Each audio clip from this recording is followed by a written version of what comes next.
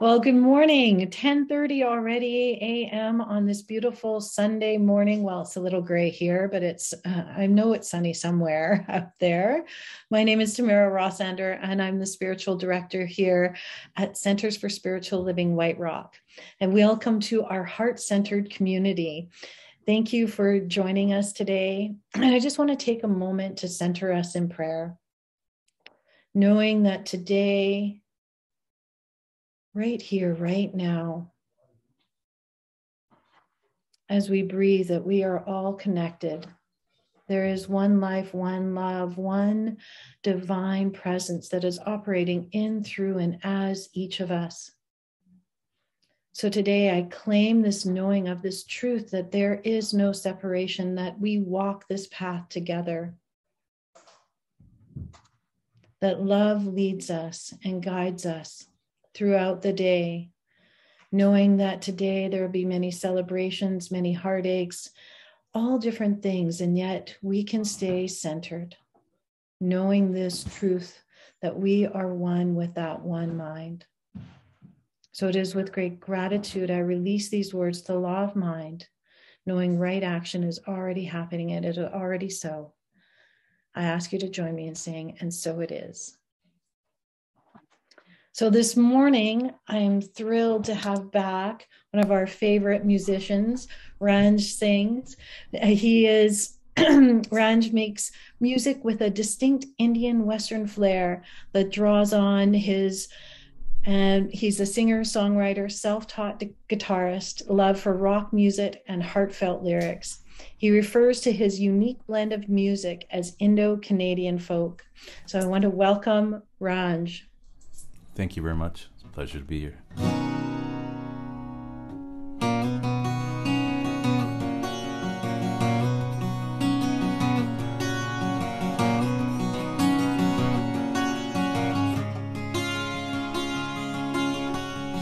I'm just a simple man with simple dreams and simple plans, and there's no one else I would rather be.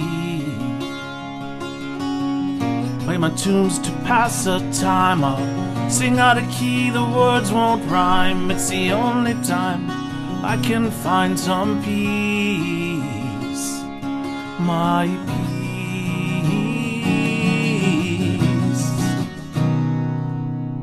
I'm just a simple fool, don't really care for any rules.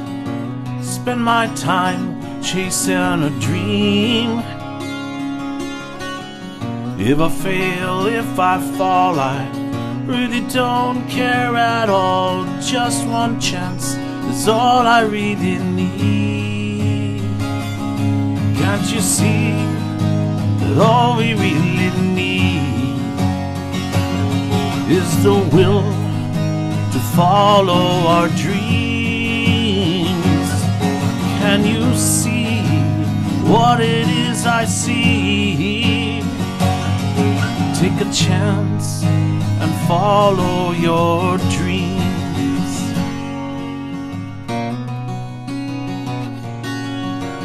I'm just a simple man.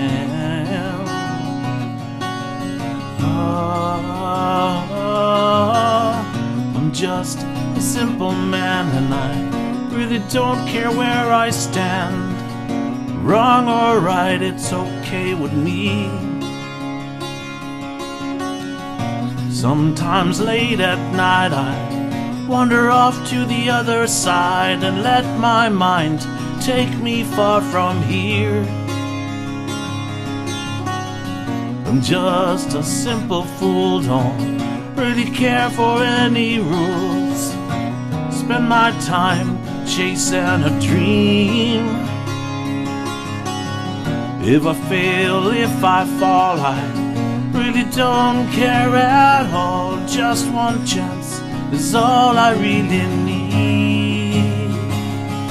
Can't you see that all we really need is the will to follow our dreams? Can you see what it is I see? Take a chance follow your dreams.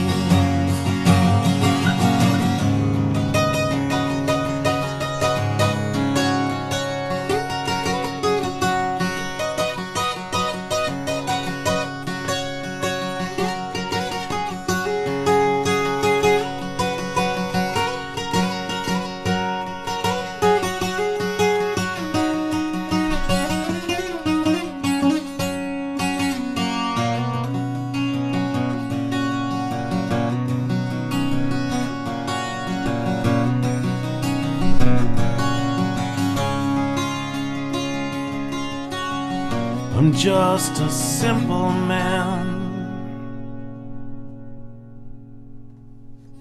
Ooh. Thank you. Oh, so good to have you back, Ranj. Thank you so much. Awesome to be here. Thank you. Oh, it's always so wonderful to have you. And we would love you to share if where your maybe your website, or I know that you're going to be doing a concert with Ivan coming up July 5th. So any information that we can share, please put in the chat for us today. I will do. Thank you. We're starting to be some groupies. So as we begin, thanks, Ranj. So as we begin our gathering today as settlers on this land, we're honored to live and operate on the traditional, ancestral, and unceded territory of the Coast Salish peoples. We want to thank the First Peoples who continue to live on these lands and care for them, along with the waters and all that is above and all that is below. So here at CSL White Rock, we are an inclusive spiritual community and learning center. We teach spiritual principles and offer tools to use in all areas of our life, regularly and consistency. Our life flourishes and flows out of ease and grace when we practice our spiritual walk. So let's walk together on this path and walk each other home, all the while transforming our lives and the lives of others. I haven't even started yet, and already I'm crying. And that's okay. That's okay. I feel and honor every sensation in my body. I feel and honor every sensation in my body. So the body remembers. I really resisted this topic this week. I was like, I don't want to talk about that. That just seems something way too hard to think about, all the things that our body remembers and how we need to focus in on that, our past traumas and all the things that where, you hear the term, dis-ease, where the emotion will get stuck in our body and then it'll create maybe a cancer, maybe it'll create some type of illness. I was like, that just sounds so depressing and horrible to think about all the time. So then I started to think about our body remembers. And I thought about riding a bike. When I get on my bike, and even if I haven't ridden it for a few years, my body automatically remembers. It starts pedaling. It adjusts to balance. And then if I get really crazy, maybe I take my hands off the handlebars and then I'll allow myself to feel that freedom. Now I'm talking pedal bike, not a motorbike this time. I won't take my hands off my motorbike, I promise. So, but the body is such a wonderful, beautiful expression of the one and how different it is for each of us. So thinking about our body as that body temple and knowing that unprocessed and unhealed emotions can hide in there. And over time, they may cause problems, whether, as I said earlier, the serious diseases, or maybe even it's just a headache or your arm is stuck. I think about people with frozen shoulder. They can't lift their shoulder above their arm, above their shoulder. They can't lift their arm above their shoulder. That's what I was trying to say. But the body and its biomechanics, and engaging with our bodies is in a much richer and deeper way. If we can think of our bodies and allow ourselves to feel those feelings and let them move through us, I think we could lead much healthier lives and be more authentic in our space. This morning it was Father's Day, and Juneteenth, which down in the US is a very profound day regarding the traumas that have happened to their Black and African people, and that they're freeing themselves from slavery. So there's that trauma of past healings and generational. And there's been a lot of work recently with constellational healing. And I've heard in the past where if I can heal myself, that I can heal 7 generations behind and 7 generations in front of me. So when I start to focus on maybe serving something outside of myself rather than what's inside of myself, as I'm serving both, I'm serving what's inside of myself, because my healing is the utmost, but then it can ripple out and heal other places and other people. So, and I have to remember that our bodies are the perfect example of the creative power of the mind. So that, again, going back to it's both our own mind and the collective unconscious of society's mind. And many of us might have had a wonderful healing when we start to do our prayer work, when we do our meditation. There are different ways with our spiritual practice that we can heal ourselves. Ernest Holm talks about healing. On page 210 of The Science of Mind. There's sometimes people think that the misconception about free will means that when a practitioner is working with a client, that it's their will that heals them. But willpower has nothing whatever to do with mental healing. Its use would simply imply that the practitioner exercises a personal thought force over his patient. This is a false suggestion, which is always knowing that our oneness with good and God and the creative medium law, our treatments are free from any thought of control. So all thoughts of doubt concerning one's ability to heal come from the belief that it is the personality and not the law which does the healing. It is not the personality that does the healing. It is not the personality of the practitioner. It is them knowing the truth that each person is whole, perfect, and complete. So I love that thought that you can heal, but you must know that you can. You must know that you can heal yourself. So we're thinking about emotions and how they're stuck in our bodies, and the different thoughts that we try and push down. There's the personal, societal, ancestral trauma, but we can't ignore those, because then we'd be using spiritual bypass to gloss over the experience rather than heal it. And then if we push it down and not heal it, then it just festers.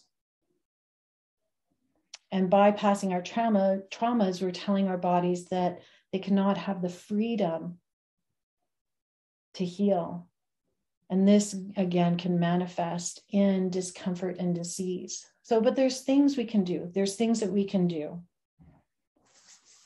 There's lots we can do treatment. We can do our spiritual practice. I was thinking about this. So the body remembers and stores trauma. And I think some might say I had a bit of a traumatic childhood with different things happening.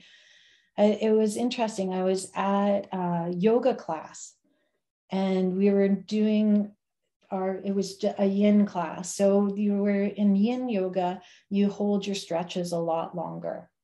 So you move through them very slowly, and then you hold them for a certain length of time. So it was the end of the class, and the teacher was wonderful. She was coming around and putting some oils on our face. We could get the smell, and playing some soft music. And then she played the song Songbird by Fleetwood Mac.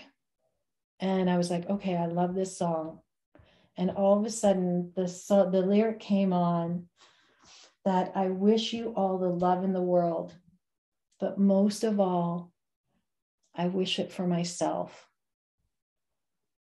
And when that happened, the floodgates opened, and I was lying in a puddle in the middle of yoga class, just sobbing. And I think because I was in the position where I was opening my hips, it was a twist that was causing all of a sudden that stuck energy in my hips, that they say that is where we hold family trauma, is in our hips. I had it turned in such a way that it allowed that energy to flow through, and I was able to release whatever was stuck in that place. So, it can happen in unexpected times. And it just that moment reminded me that we can move to do things, to move through that trauma. And if we're feeling it, to allow ourselves not to stuff it down, not to stop thinking, not to stop feeling it. It's important that they're remember that they're called feelings, not thinkings. We feel our experiences, and while we use our minds to process them, our bodies are going to hang on to these imprints until we permit them to be felt and released. And often these feelings and sensations, they need to be seen and felt in order to relax. So that's what happened to me in that situation. I just allowed my body to relax. I was listening to beautiful music, had wonderful words, and then it was just able to let it go. Luckily, my husband was next to me in this class, looking over, going, oh my gosh, am I going to have to take her to the doctor, or what's happening? And of course, the yoga instructor, but it was all fine. I was just able to breathe through it, let it go. And so it was, and I learned to be present in that moment. And even though it was uncomfortable, because I was in the middle of a yoga class and I was a little bit embarrassed, and that's okay. And that's okay. Nobody came up to me afterwards and said, wow, that was, are you okay, or anything. People just let me have my space. And I think it's important that we allow, when somebody is having a moment, to allow them to have that moment and not reach in to try and fix or help. There is a program that I've done. You guys have heard me talk about it before. And I love the one thing we have in there is that we're always told not to hand somebody a Kleenex if they're crying. If they want a Kleenex, allow them, hold them able to go get their own Kleenex. And at first I thought, well, that's kind of awful. Somebody could be having maybe a little bit snotty, a little bit, a mess, and I just want to help them. But what that does is, I don't know if you think about it, if you've ever been crying and somebody hands you a Kleenex, what do? I know for me, I like, oh, okay, breathe, Tamara, stop. It's time to stop that emotion. And and because what's happening is I'm the person handing the Kleenex over is trying to make themselves more comfortable, because they don't want to see somebody in discomfort. They don't want to see somebody crying. So they're not doing anything that's meaning, anything other than trying to comfort, but yet it then also signals in our brain how we've been in society. Oh, there's that song, I think, what is it? Big girls don't cry. And how often are men allowed to have their emotional responses of crying? Not very often. So it's important, I think, when we're with somebody and witnessing somebody having that moment, is to be there and help them relax and let them express the feelings that they're feeling and to move through it. And sometimes too, when we're in those moments, we could be feeling, going back to our maybe reliving a bit of a trauma. Something could trigger us, and doing that, we could go into the fight, flight, or freeze states. Because I don't know if anybody else has ever experienced it, but how something will happen and it will be just a tone of a voice or something, and it'll take me back, right? It's when I was a little girl, and I'll be like, not being able to breathe, not being able to do something. And it's not anything that person at that moment is ever meant to do or wanted to do. It's just, they triggered something in my brain that was reliving it through my body. And sometimes we can freeze, or we're going to run, or we're going to attack back. But I found it curious. I was thinking about this, and I thought, when we freeze and we don't know what to do or what to say with those stuck emotions, it's their immobility. We need to unthaw that freezing. We need to move that immobility through thawing. Involves freeing up the body's natural movement. It's like restoring your circulation when you have frostbite. When we have that frostbite, and it's painful at first when we start to get the circulation back. It really, really hurts. But we just know that it has to be done slowly and gently and over time. And I think that's the other thing about working with our body, that everything doesn't just happen over instantaneously. I think we know that healing takes time. And if we're in that place, it's turning to somebody and getting the help of a practitioner, talking to a therapist, maybe doing some somatic with the body, doing some somatic healing. There is a new therapy out where they get you to move. I went to a healing session with a somatic therapist. And it was interesting. They had me stand on one side of the room, tell my story. And then they had me move over to the other side of the room to if the story was changed, how would it be? What would I be experiencing? So I thought that was really interesting. They got me to physically move to change things. And I love that. And as talking to a friend of mine, she is a brain specialist. There's probably a more technical word than brain specialist that she does down in Western Washington. And she studies the brain. And she said what she's found and discovered is that when we experience a trauma, the best thing that we can do for ourselves is to move. So she was walking, her and her young daughter were walking their dog. And unfortunately, another dog got loose out of a yard and came and mauled their little, sorry for all the puppy lovers out there telling this story, but mauled their dog. So they took it to the vet. They did everything. She got her husband to deal with the dog, and she was dealing with her young daughter. And she took her to the playground and made her run around the track and to run through to get that emotional response out of her body so that it didn't stay there. And it helped. She goes, it's funny, she said, I'm a brain scientist and I know how this works, this energy, and yet I don't always remember to do it. I don't always remember, but in that instant, she was like, this is what I need to do for my daughter so that this doesn't get stuck anywhere, that she's able to clear through it. And luckily she was. And it didn't have any further effect on her.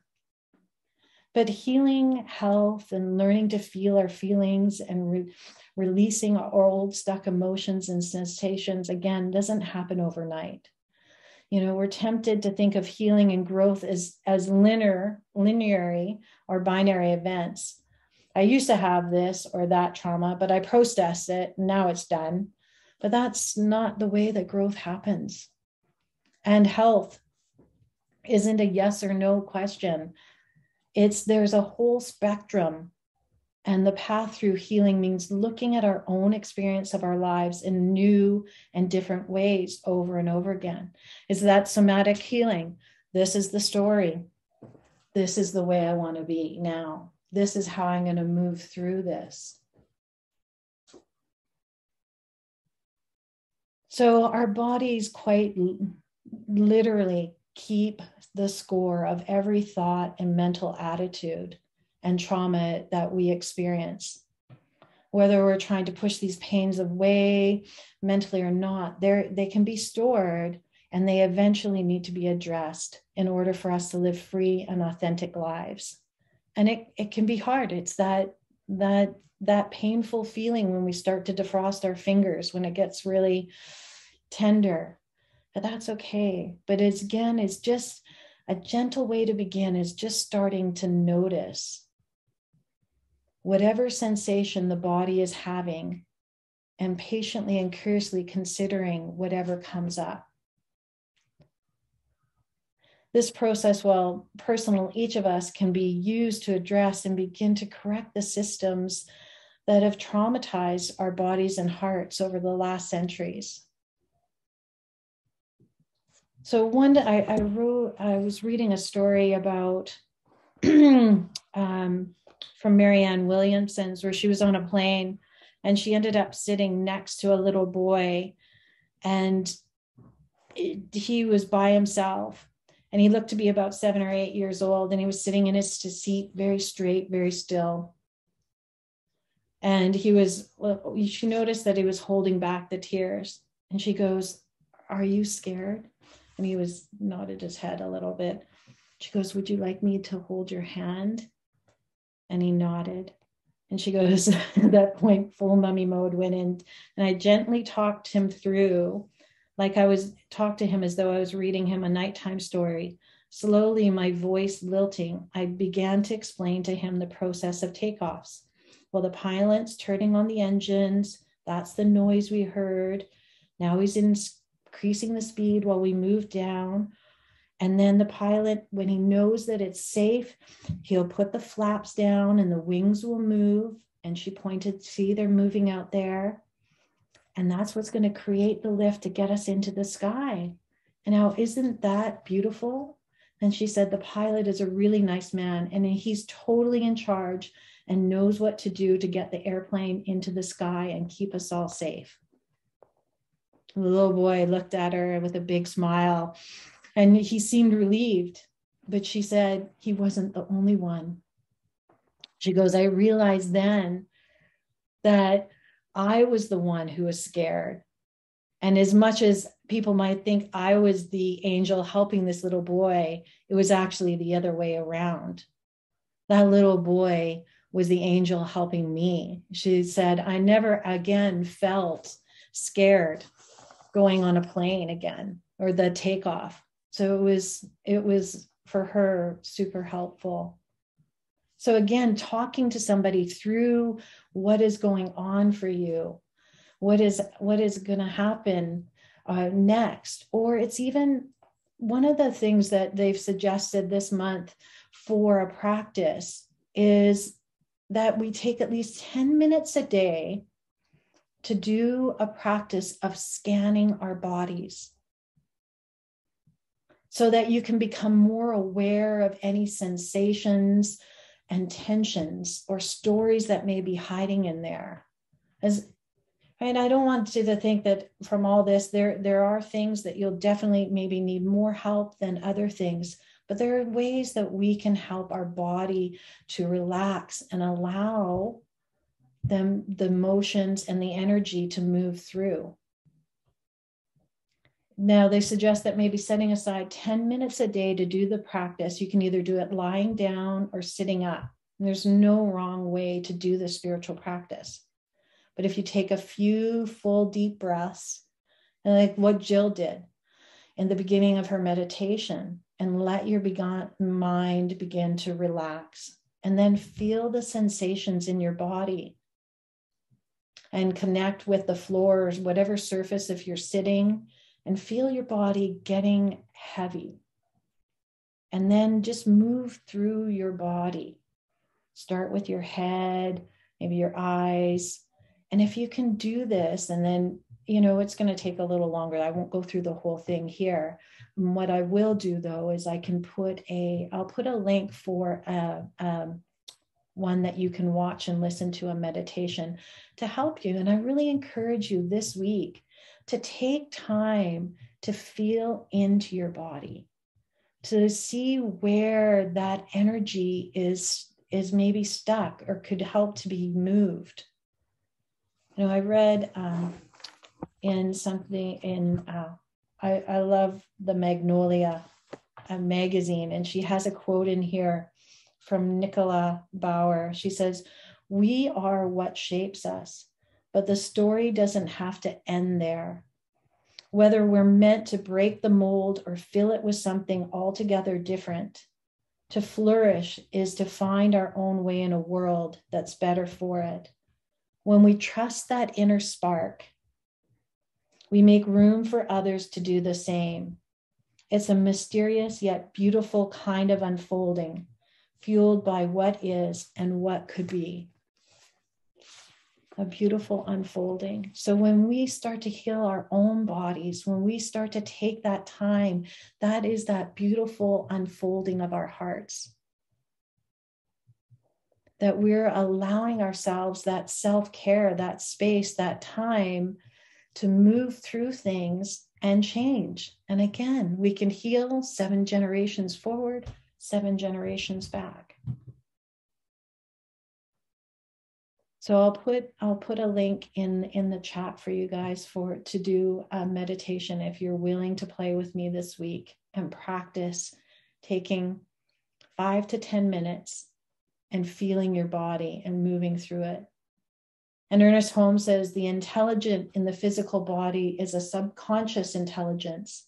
It works creatively, but within a certain fixed limitations. It's like a person sent on an errand and told what to do, knowing only to do what they are told. That's from The Essential, Ernest Holmes. So if we take that time and start to focus on our body, allowing the emotion, allowing to shift the energy, we might notice a shift in our own lives, a shift that will hopefully impact your well-being, because each person here is whole, perfect, and complete exactly as they are.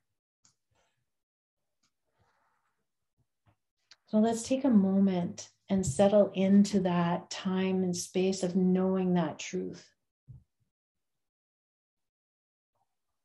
Knowing the truth that there is one life, one love, one universal mind that is operating here. That beauty, that perfection, the health, wholeness. It is all right here, right now. And each person here listening to this or experiencing it live at the moment, know this truth for yourself, that you are connected to that divinity, that essence that is whole, perfect, and complete. So as we look at the universe and the divine, knowing it is whole, perfect, and complete, how can I be any different? So tune into that heart space of that knowing of that truth and claim wholeness, claim perfection, claim vitality. So as I claim this for myself, I claim it for each of you today, knowing that I am healing and revealing. I am moving forward in life, knowing that everything is unfolding in perfection. It is unfolding in grace and ease. And I allow my emotions to flow through me. So as I release these words in gratitude for knowing this truth, for claiming it, for being here in this moment, this present moment, I release these words to the law of mind. I let it be, I let it go, and so it is.